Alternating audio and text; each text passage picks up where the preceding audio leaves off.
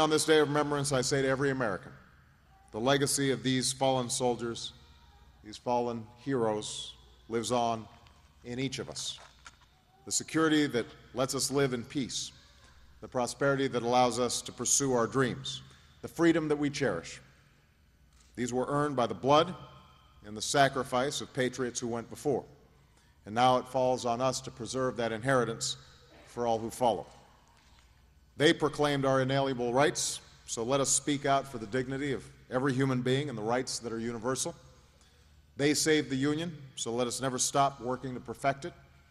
They defeated fascism and laid the foundation for decades of prosperity, so let us renew the sources of American strength and innovation at home.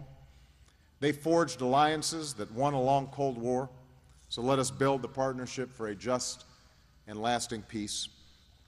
And today, our forces are fighting and dying once more in faraway lands to keep our homeland safe. Some of you have come from overseas deployments. Some of you are about to go. Let us make sure that all of us are worthy of your sacrifice and of the sacrifices who have fallen. Let us go forward as they do, with the confidence and the resolve, the resilience and the unity that's always defined us as a people and shaped us as a nation and made America a beacon of hope to the world. So may God bless our fallen heroes. May He comfort their families.